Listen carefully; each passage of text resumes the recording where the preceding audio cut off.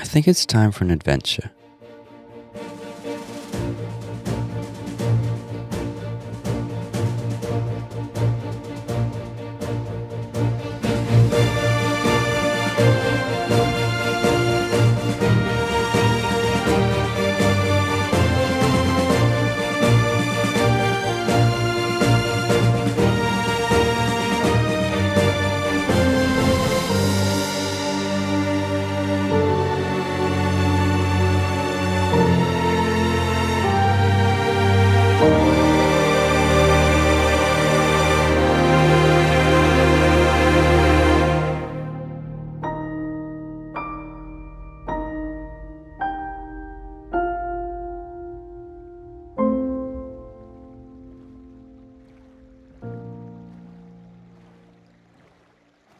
Welcome back, everybody. Thank you for all the kind words, comments, the likes. It's a strange game, this YouTube game, and I guess it's quite hard to get going, but you're all being so lovely, and that's really encouraging. Anyway, like I said, I think it's time for an adventure. I have big plans for today's episode, but there are a few things that we need first, and we're going to have to go off into the world to find them. Oh, well, this is one of them. A swamp. Something I've yet to find is slime, but I guess it's daytime right now, so we'll have to wait till nighttime. But I'll grab some of this. Let's not forget our boat. Now, I don't know if the Terraforged mod will affect the spawning of slimes. This is still a swamp. It's quite a lovely swamp, actually. It doesn't have that dirty brown biome colour that vanilla has. Oh, yeah, I'll have these. I've always liked the blue orchids. But we're not here to pick flowers, and not even really here for slime, although slime would be handy. What I am looking for is a heart of the sea. See, I made a data pack where the heart of the sea works like a magnet, which I think is kind of lore friendly. The heart of the sea is such a rare, obscure object anyway, that it seems fitting for it to have a special power. I mean, there are magnet mods, which I could have just installed, but I quite like this. It's kind of vanilla friendly. But yeah, I want a magnet. Oh, sea pickles.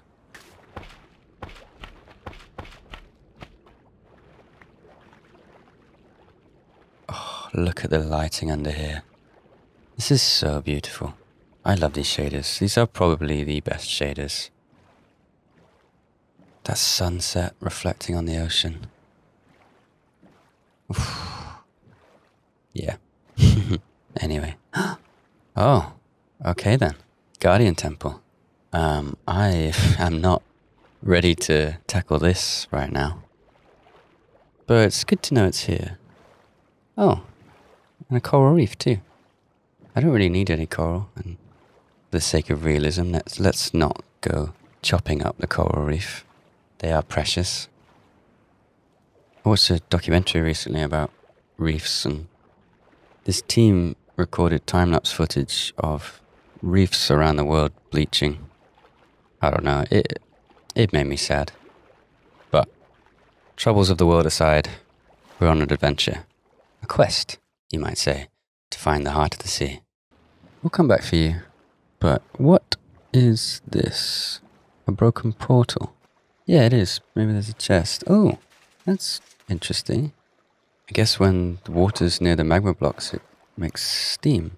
That's a cool effect. We'll have to find a way to use that in our builds, I think. Well, it's all good stuff. Nothing too exciting, but I'll take it. Back to the open ocean. Oh, maybe that's a drowned temple. Oh, no. Just a ravine. That's so cool, though. I definitely think since the update Aquatic, the oceans are just so much more fun to explore. Especially with shaders. I mean, I hope this translates well to YouTube, but there's such atmosphere. You really feel closed in being under the water. Well, I'm not finding any shipwrecks or drowned temples, but Sticking close to the shore like this, find quite a few potential seaside towns. I know I've yet to start work on the spawn villages, but that is the goal. The locations of the towns and villages are set by the world gen, and we're just going to upgrade them, give them their own identities. I'm definitely stealing this. I don't have a stable food source yet, so this is mine. In like 40 or 50 episodes, somebody remind me this seaside village exists. And we'll come back here. We'll turn it into something lovely.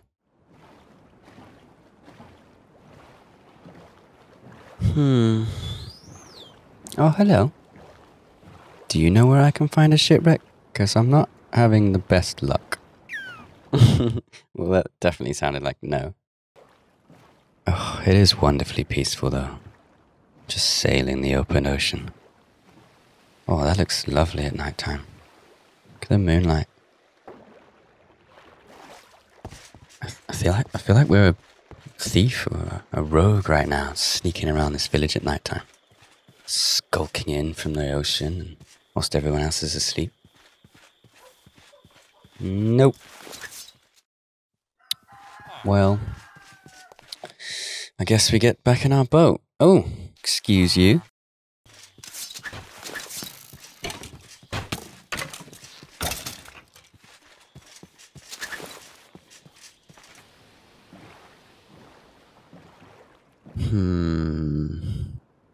Maybe this isn't the best way.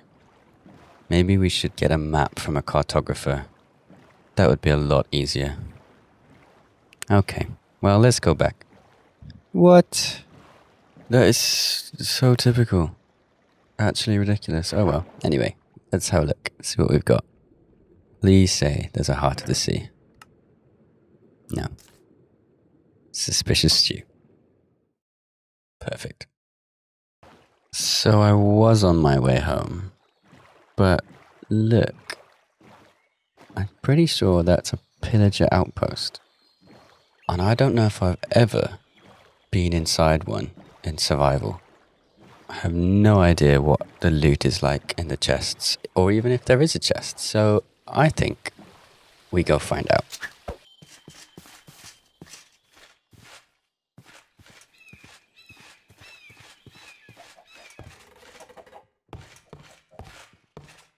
Hello?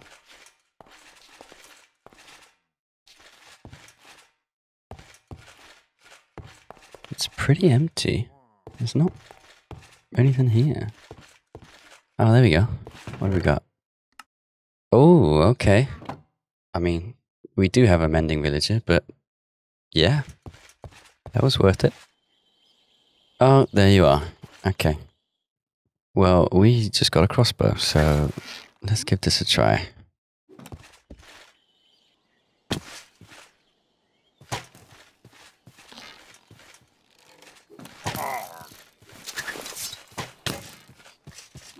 You just broke our shoes. Let's just go home.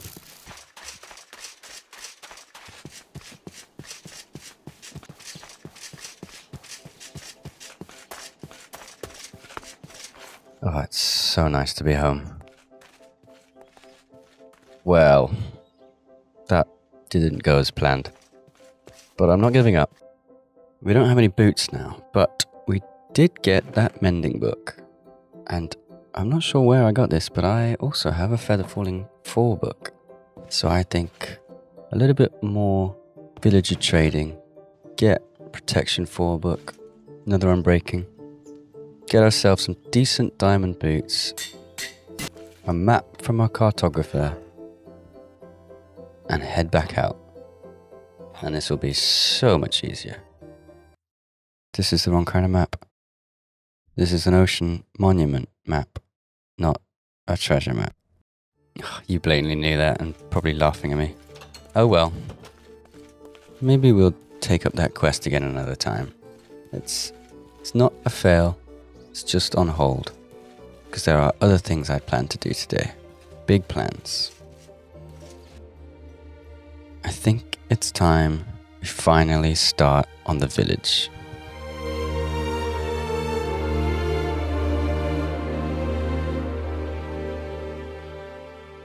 I don't want to rush this. This is a large project and it's not going to be done all in one episode, but we could start planning what needs to be done to turn this village into something with history and identity. Something with story.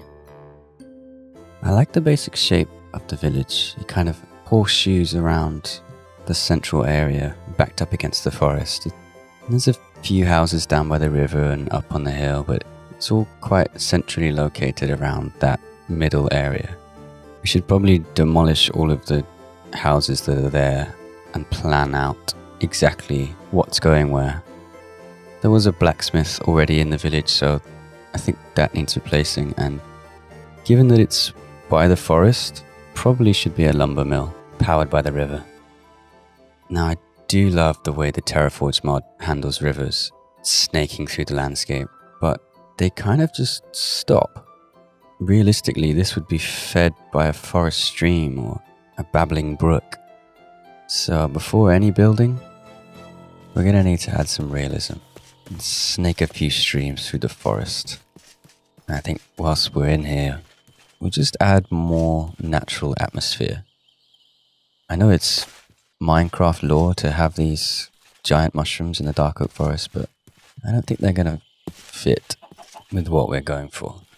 So I think getting rid of all of these is a good first step.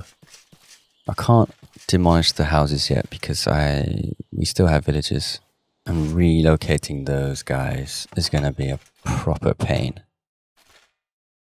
So step 1, defungify the forest.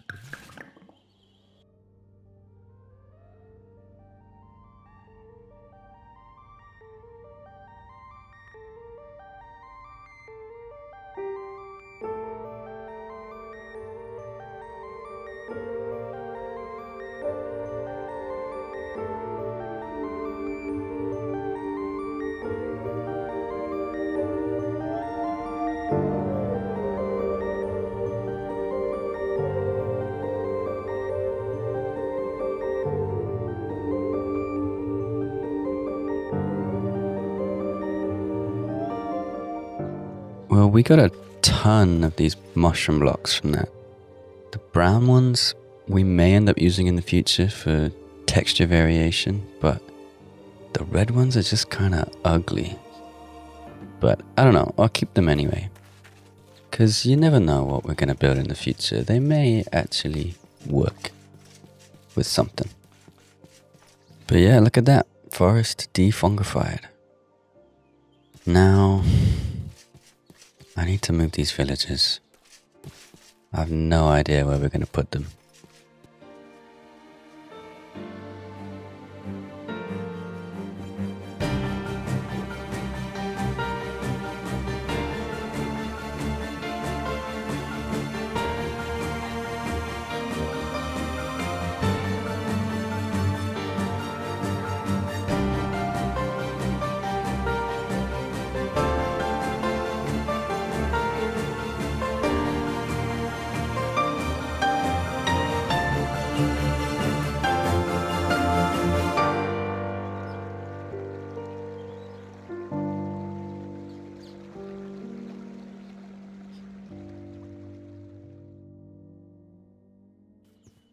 Come on, mate. Oh, where's it gone? Where's it gone?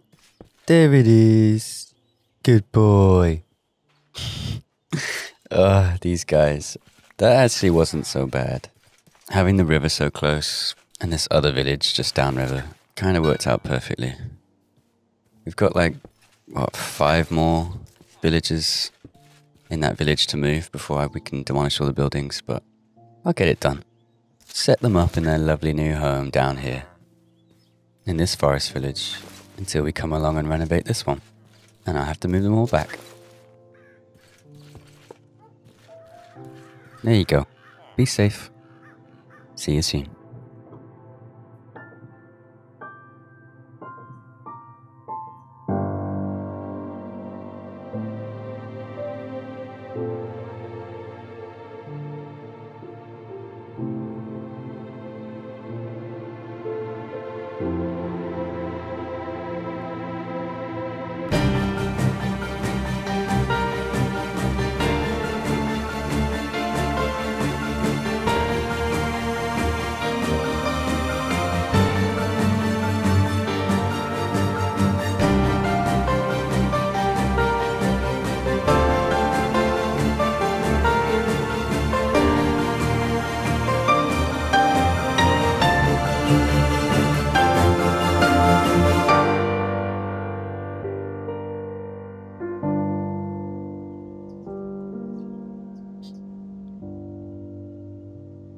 It feels good having made a start on this project, and I'm not going to rush it.